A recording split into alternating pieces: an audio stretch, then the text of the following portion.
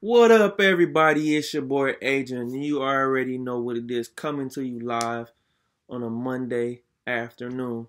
The Pittsburgh Steelers finally snapped a 3-game losing streak and beat the Colts in stunning fashion yesterday, 28-24, claiming the AFC North Division title for the third time in 5 years. And I tell you, it was a roller coaster of a ride yesterday. The Steelers overcame a 17-point lead, the biggest in the Mike Tomlin era. This game was a tale of two halves. Coming down, the Steelers ended up trailing 24-7 after the Colts got the opening drive in the third quarter and kicked the field goal, and it was just a debacle in the first half. The first half was just what we seen the last 3 weeks, and especially in that Cincinnati game. And I don't know what happened in that second half, or what happened at halftime, or what Mike Tomlin or any of these players said to each other, but they finally turned it on big time. They have not been able to throw the ball downfield, not making defenses get honest, and they finally decided to do that in the second half.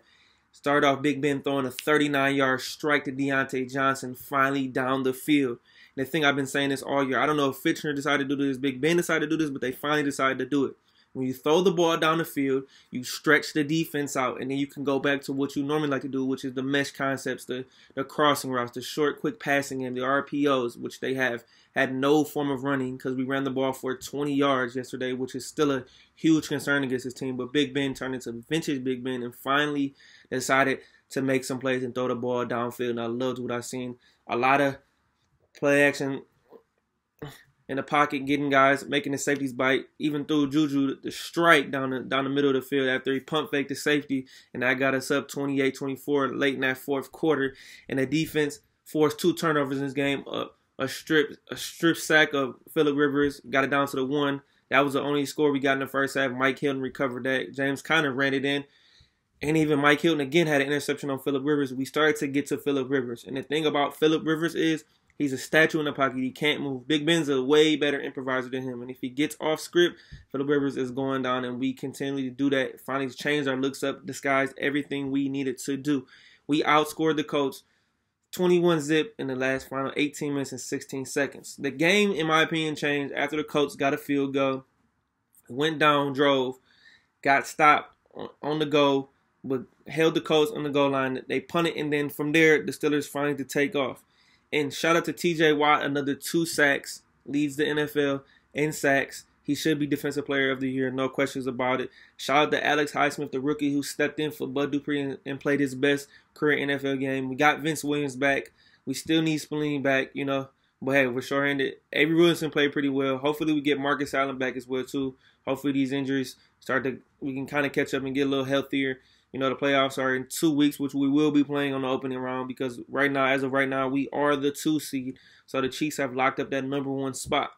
But my main takeaway from this game was the fact that we still need to find a way to run the football better because I'm a little more confident today than I was last week when I hit the panic button that we still can at least win a playoff game, but we cannot continue to rush the ball like this against the elite teams such as the Kansas Cities, the Buffalo Bills, the two teams I definitely think are better than us right now. And then we will still have trouble with the Titans. The Ravens, who knows if they'll get in right now. They control their destiny, but this playoff picture is crazy. The Colts might not even get in after we beat them. Cleveland might not get in, Who knows? It's a third of the league still doesn't know if they're going to make the playoffs going into this week to week 17. But Steelers handled business yesterday and did what they were supposed to do and capture the AFC North. That is the number 1 step teams always strive to be. Let's win a division and then take care of business. At 12-4 at 12-3 right now. That's what they say right now.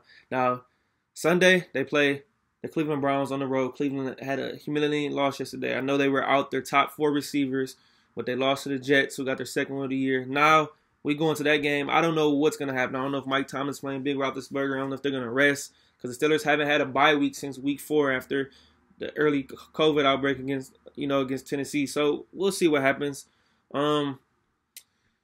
We'll see if they're playing. Their underdogs are ready, but Cleveland's going to have a lot more to play for, so I don't know what the Steelers are going to do. We'll wait and see what Mike Tomlin decides to do. I trust Big T.